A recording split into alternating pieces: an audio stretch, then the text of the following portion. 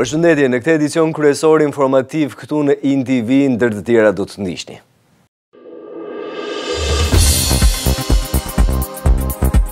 Shumë nga bizneset marrin para në tregun e zi.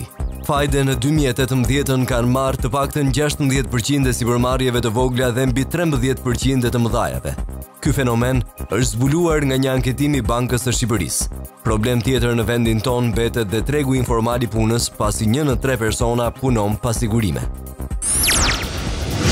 A do takohet Rama me Bashën? Duket se drita e shile është ndetur. Ishin të parët aleatët e vegjël të PD-s që prezantuan platformën e tyre që do t'ja bëjnë publike Ilir Metës. Ata kërkuan takim me Edi Ramën, por në staturën e kreut të PS-s. Kërkesën e tyre e përkrau dhe kryedemokrati, po tha dhe Tauland Balla. Sistemi ynë shëndetësor është nga më të këqinjtë në rajon. Sipas të dhënave të portalit botëror për cilësinë e jetesës, Numbeo jemi të tretët në rajon, ndërsa në botë në 10-ën e parë.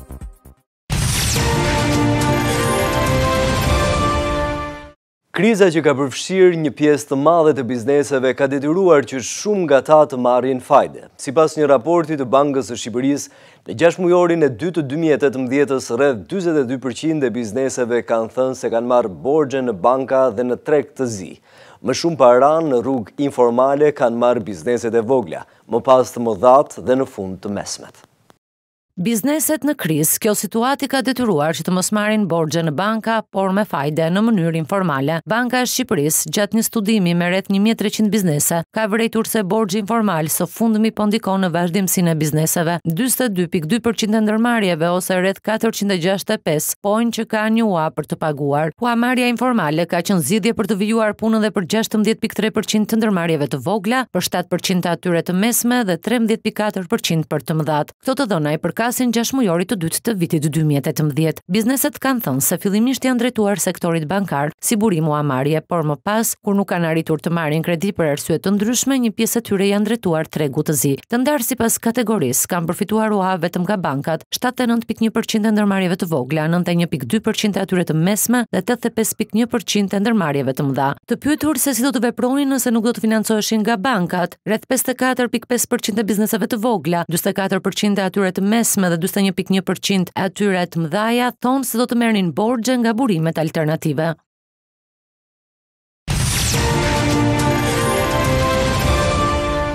Punësimi informal ka prekur rreth 30% të shqiptarëve. Vendi ynë është i dyti në rajon për niveli kaq të lartë të punësimit në të zezë, por gjasat që situata të ndryshojë janë pothuajse zero. Këto të dhëna të shoqëruara edhe me disa rekomandime janë publikuar nga Këshilli Rajonal për Bashkëpunim.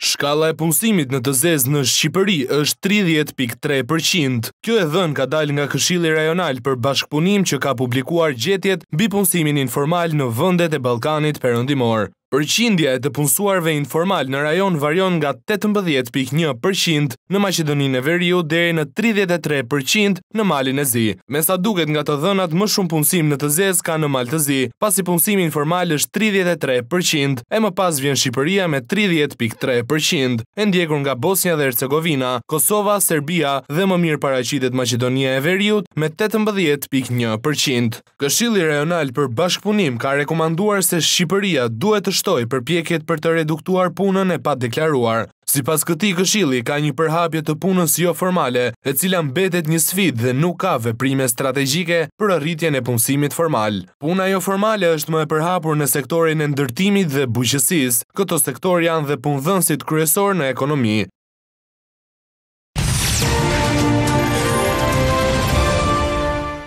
Aleatët e vegjël të Lulzim Bashës kanë ndërmarrë një nisëm që do takohen me presidentin Meta dhe një ditë para takimit kanë prezantuar platformën për marrëveshje kushtetuese. Një nga kërkesat është nisja e bisedimeve me kryeministrin Rama dhe kjo jo me statusin e kryeministrit, por me atë të kreut të socialistëve. Por Balla ju dha një përgjigje nga Pogradeci. Ndjekim lajmin. Një ditë para se të ulen e truez me presidentin Ilir Meta, krerët e partive të vogla aleate të Lulzim Bashës zbuluan platformën e tyre, thelbi së cilës është takimi mes mazhorancës dhe opozitës. Ata kërkuan nisjen e dialogut me ndërmjetësim të Ilir Metës, por kushti që kanë vendosur është që Rama të mos ulet në tryezë si kryeministër, por si kryetari i Partisë Socialiste. Besojmë që procesi në cilin jemi futur jo vetëm nuk është një proces zgjedhor i lirë dhe i ndershëm, por për më tepër po e çon vendin në një konflikt duke cënuar kështu unitetin e popullit. Zoti Rama mund të ulet në tryezë institucionale me presidentin e Republikës si kryetari i Partisë Socialiste, e pranojmë si i tillë dhe besoj që dialogu duhet vazhdojnë. Kjo është një krizë e thellë institucionale. Por pavarësisht kësaj marrëveshje që ata duan të arrihet, aleatët duket se janë ende larg vendimit për të marrë pjesë në zgjedhjet lokale të 30 qershorit. Futemi ka bëngjere, ne në zgjedhje nuk futemi, jo për gjitha këto gjërat, sepse është djega fatit tjetër. U mbyll kjo punë. Kemi firmosur një marrëveshje me PD-n që ne nuk e duam zotin Rama kryeministër. Ndërkohë në dokumentin që ata e quajtën platforma për marrëveshje kushtetuese, që do t'ja paraqesin Ilir Metës, ata kërkojnë rishikim të datës së zgjedhjeve lokale dhe parlamentare nga një qeveri tranzitore. Sipas platformës, të paktën për 15 vjet, zgjedhjet të menaxhohen nga qeveri tranzitore, pra pak muaj para zgjedhjeve të ngrihet një qeveri kalimtare. Kjo marrëveshje ofruar nga partitë e vogla të qendrës së djathtë parashikon gjithashtu edhe zgjedhjen e presidentit nga populli dhe bërjen e testit të drogës për presidentin, kryeministrin dhe deputetët, një kërkesë kjo e hershme Partisë Demokratike. Nga Partia Socialiste gjithmonë ka pasur dëshirë dhe gatishmëri për dialog. Zgjedhjet do të zhvillohen 30 qershor. Data e zgjedhjeve nuk caktohet nga partitë politike, por caktohet nga kushtetuta. Caktohet nga kodi zgjedhor. Dhe data e zgjedhjeve 30 qershor është një datë e fiksuar tashmë dhe në asnjë rast ajo nuk mund ndryshojë. Pak orë më vonë në konferencë doli dhe kreu i opozitës Basha, i cili duket se është dakord me kërkesat e platformës aleatëve të tij. Ai la të kuptohet se nëse Meta i ndërmjetëson, do takohet me Edi Ramën. Edhe pse dy partitë e mëdha, PD dhe LSI, nuk ishin në tryezën e partive të vogla nga e cila dolën disa kërkesa, Basha në një dalje të mëvonshme la të kuptohet se nuk e përjashton mundësinë e uljes në tryezë me Ramën si kryetari i Partisë Socialiste. Basha shprehu dakordsi për të gjithë deklaratat që më parë kishin bërë aleatët e tij. Nuk ka asnjë mospërputhje midis qendrimeve të Partisë Demokratike dhe gjithë koalicionit tonë. E kemi diskutuar dhe me aleatët tanë dhe një pjesë e mirë e pikave që aleatët kanë shpalosur sot janë edhe pikat e programit tonë, pra ka një përputhje totale. Ndaj të jeni sigurt që koalicioni opozitar po vepron me bashkëpunim, mirëkuptim dhe sinergji të plot për të ecur përpara. Kryedemokrati gjatë fjalës së tij theksoi edhe një herë se partitë opozitare nuk do të marrin pjesë në një proces fasad zgjedhjesh.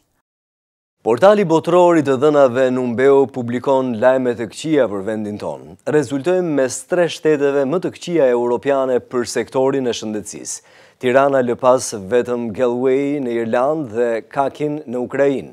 Dhe në raport me qytetet kryesore botërore bëjmë pjesë në listën e 10 vendeve më të këqija për indeksin e shëndetit.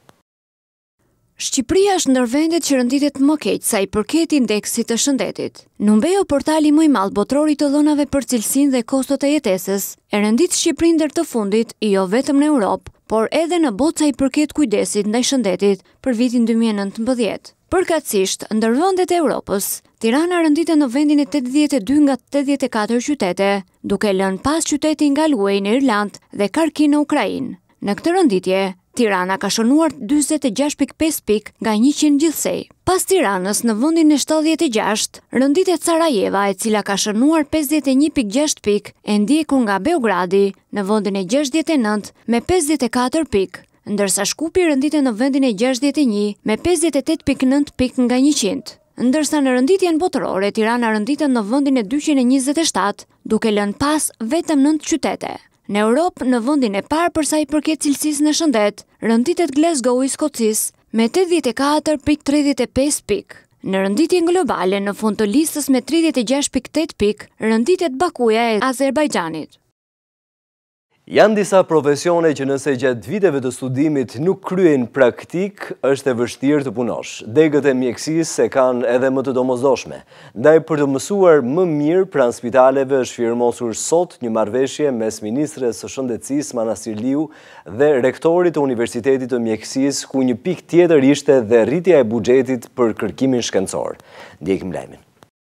Praktikat e studentëve të mjekësisë janë të rëndësishme në lidhje me profesionin, ndaj në spitale do të investohet më shumë dhe në drejtim të mësimdhënies. Kjo është një nga pikat e marrëveshjes që është firmosur sot mes dekanit Universitetit të Mjekësisë Arben Gjata, dekanëve të 3 fakulteteve dhe ministres të shëndetësisë Ogerta Manastirliu. Pas firmosjes janë sqaruar të gjitha përfitimet që do kenë studentët fal marrëveshjes së re. Investimet që Ministria e Shëndetësisë planifikon të bëjë në spitaleve universitare do të ketë gjithmonë parasysh në gjitha projektet vendosje në kritereve të forta për sa i përket gjithë hapësirave dhe standardeve që shërbejnë edukimit, që i shërbejnë procesit mësimdhënies. Ne planifikojmë që studentët të jenë pjesë aktive si asistent në kërkime shkencore, në studimet ndryshme. Një pjesë e buxhetit realokohet për nevojat që ka universiteti, për sa i përket vizitave studimore. Bazuar në këtë marrëveshje, lehtësi do të ketë edhe për çdo student ekselent. Ata do të futen në procedurat e konkurimit për të punësuar me 10 pikë bonus.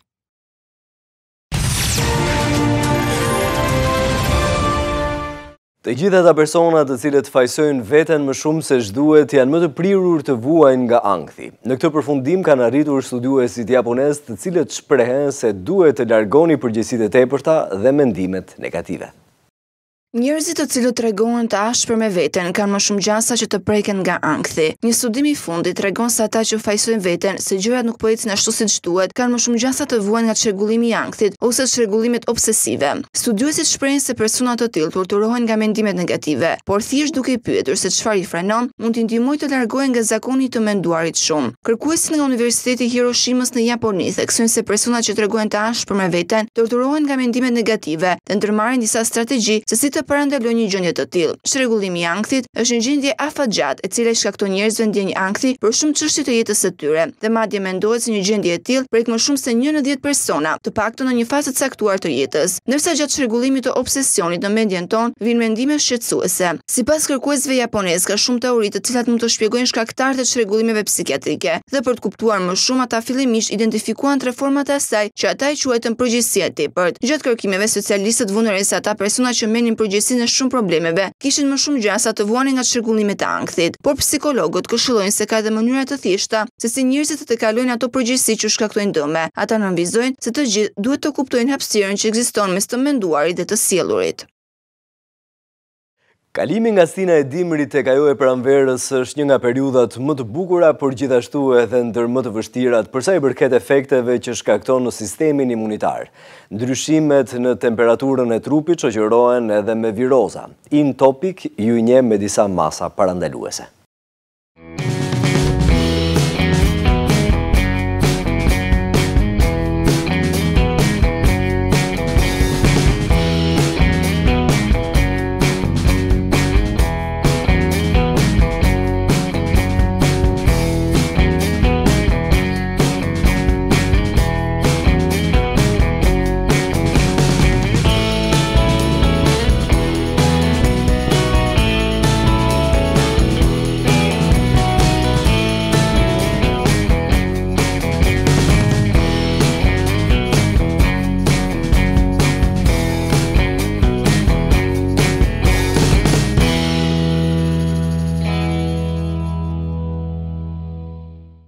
Ndër të tjera në këtë edicion kryesor informativ këtu në TV ndoqët. Shumë nga bizneset marrin para në tregun e zi. Fajde në 2018 kanë marrë të paktën 16% e sipërmarrjeve të vogla dhe mbi 13% të mëdhajave. Ky fenomen është zbuluar nga një anketim i Bankës së Shqipërisë. Problem tjetër në vendin tonë mbetet dhe tregu informal i punës, pasi 1 në 3 persona punon pa sigurime. A do takohet Rama me Bashën? Duket se drita e Shile është ndetur. Ishin të parët aleatët e vegjël të PD-s që prezantuan platformën e tyre që do t'ja bëjnë publike Ilir Metës. Ata kërkuan takim me Edi Ramën, por në staturën e kreut të PS-s. Kërkesën e tyre e përkrau dhe Kryedemokrati. Po, tha dhe Tauland Balla. Sistemi ynë shëndetësor është nga më të këqinjtë në rajon. Sipas të dhënave të portalit botëror për cilësinë e jetesës, Numbeo jemi të tretët në rajon, ndërsa në botë në 10-ën e parë. Ju sapundoj që të edicionin kryesor informativ këtu në InTV. Për më shumë ju ftojmë gjithashtu që të na vizitoni edhe në intv.al. Ne së bashku sigurisht do të rishihemi.